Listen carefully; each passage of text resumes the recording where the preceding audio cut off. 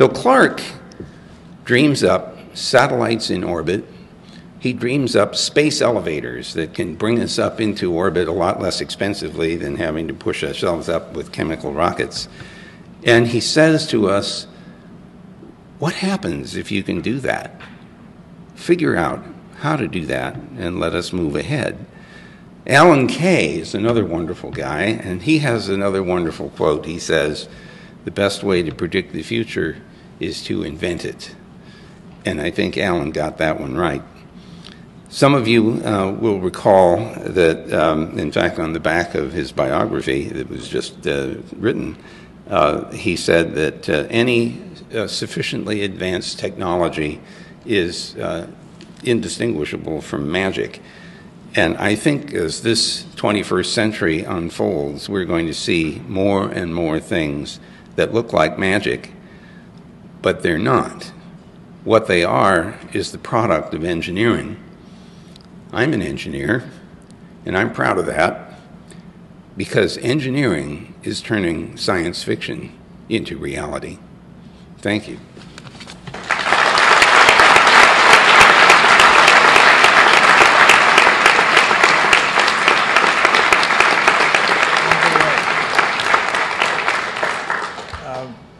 The speaker, I will.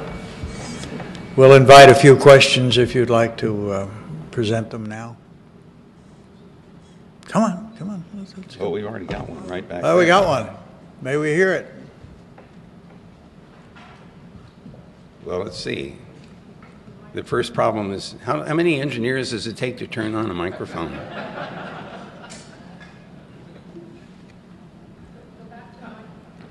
Well, there's a gentleman here.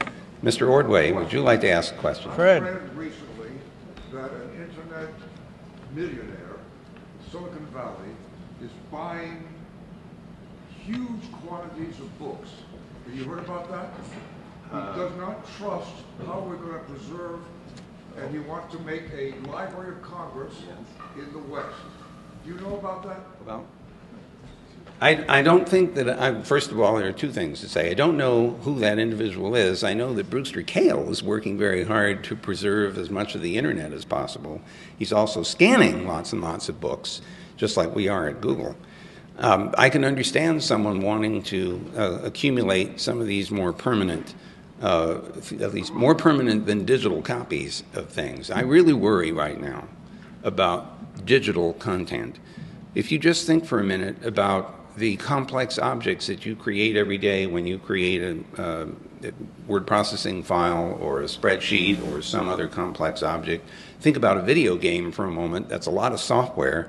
It's uninteresting unless there's a computer that can interpret the software and interact with you and present all the scenes.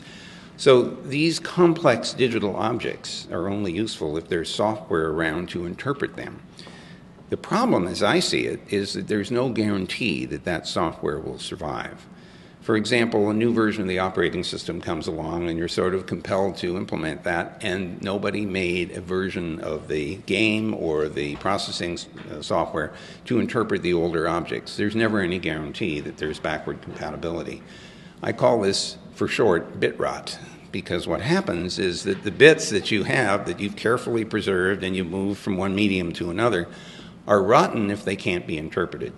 So I have this worry that by the beginning of the 22nd century, our descendants will wonder about us, and they won't know much because they won't be able to interpret this gigantic pile of digital rotten bits that have accumulated.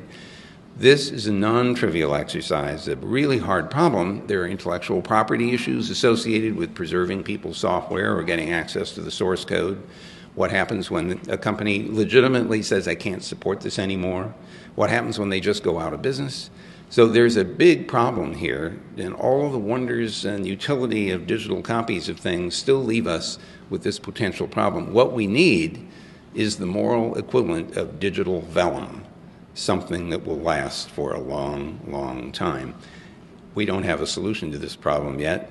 And when I go to universities, I try to remind PhD students there that there may be a dissertation hiding in the solution to that problem. Thank you, Mr. Ordway. Good question.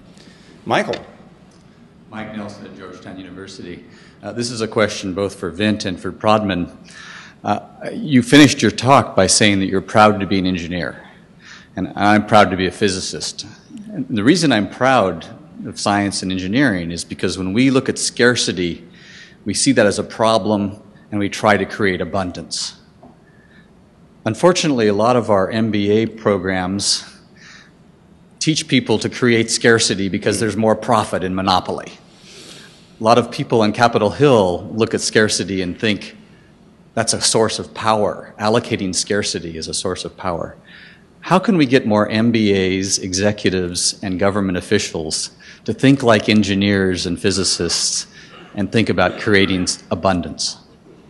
So it's a wonderful question, and it's a wonderful challenge, Michael. One observation I would make is that we do have some examples where abundance turns out to be, I won't say inescapable, but very common. I don't know how many of you were using computers back in the late 1970s. I used to have an Apple II Plus around 1980 or so, or 79, and I remember buying a 10 megabyte disk drive in 1979. The little floppy diskettes only had 100,000 bytes on them. So this shoebox-sized 10 megabyte disk drive was like, you know, Garden of Eden. And it only cost me $1,000 at that point. So not too long ago, a friend of mine called and said, I need to get some more disk storage for my movies and videos. And they went off and they bought a terabyte of disks for $100. Well, I went back and I thought, I wonder what it would have cost me to buy a terabyte of disk storage in 1979. And when you do the math, it would be $100 million. I have a lot more respect for this little terabyte disk drive now. I didn't have $100 million back in 1979, and to be honest, I don't have $100 million now either. But if I had had $100 million in 1979, I'm pretty sure Sigrid would not let me spend it on disk drives. But this gives you some sense for some things that have come out of the engineering and physics world that have led to abundance.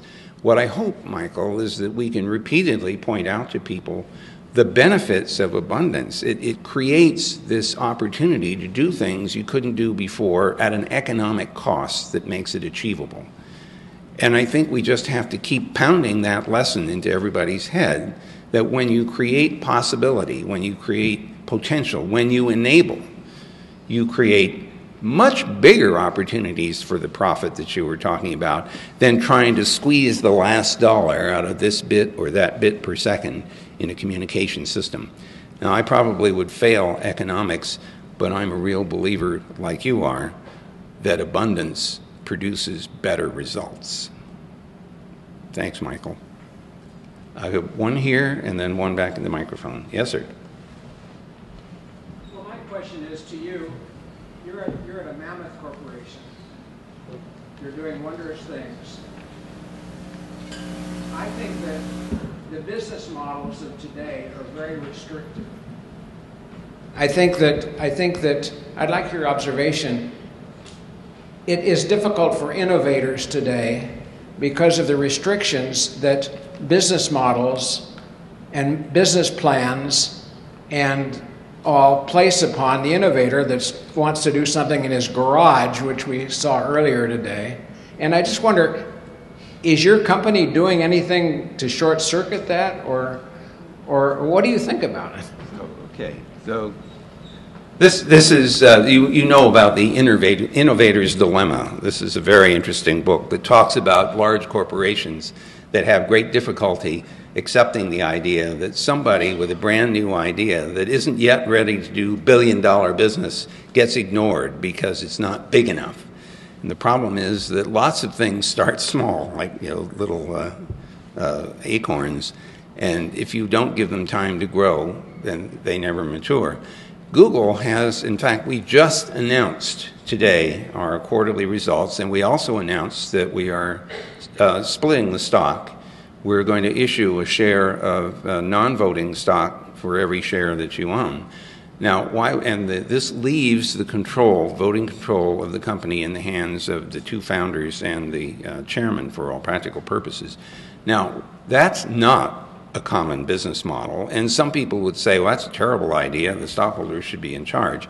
The reason that has worked for Google is that these guys can take the long-term view because they still have control over the company.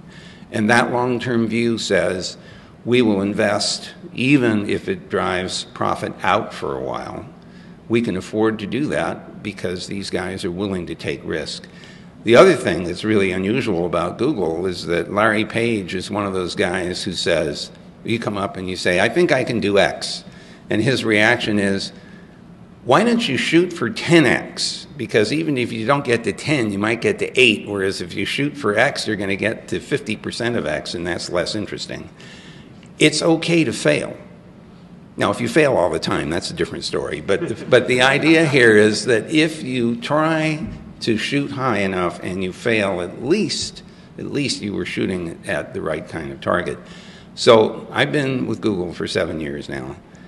The company is about 14 years old, and it still feels like a daycare center and a startup. I don't know if you've ever been into our offices. They're all, primary colors and big bouncing balls and bean bags that I can't get out of after I get into. But the point here is that it's a very unusual company, and I wish there were more like that. We would love to see more Googles happen. That's why we're so committed to this notion of permissionless innovation and openness and accessibility. I hope that you will push that yourself when you have the opportunity. Okay, next question. And Mr. Chairman, one more. You've been very patient. Thank you. Anna Brady Estevez. I'm also an engineer, and what I really enjoyed you saying is, like you, when you talk about things that come in the future being like magic, one of the things that's been most interesting to me about being an engineer is not what I already understand, but the things that we don't yet understand. And so, this seems like a perfect occasion at the Arthur C. Clarke Awards to ask you, what are these things that are so difficult for, a visionary who has executed like yourself? What do you think those magic-like technologies will be? Okay, so of course, I've never been very good about predicting anything. So if you remember what Alan said, best way to predict is to invent. Here are some interesting problems that absolutely fascinate me. One of them is, how the heck does this wetware work? We're learning more and more about how our brains work, and it's more and more interesting. In fact, theorem number 206 reads, everything is more complicated, and that's basically what we're learning about the brain. We're also learning that about genetics. We discovered that just knowing the human genome is not enough. You have to understand what the proteins are that are produced by the interpretation of the genetic sequence. Then you have to discover that the stuff that isn't interpreted as proteins is actually causing certain genes to be expressed or not expressed. So they aren't just junk, they're actually functional things. And then it gets worse. Do you have any idea how much DNA that you carry in your bodies? In your gut, you have more DNA from bacteria than your body has, than your cells have. So you're 90% bacteria and 10% people. And the two have to work together. I mean, we have co-evolved. We can't survive without those bacteria in our guts.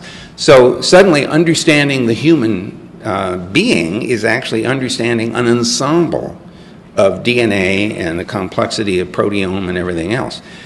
If you haven't read Jeff Hawkins' book on intelligence, please get it. It was written in 2004. I have no idea if there are any more copies, and I didn't look on Google Books, but if you can find it, read it.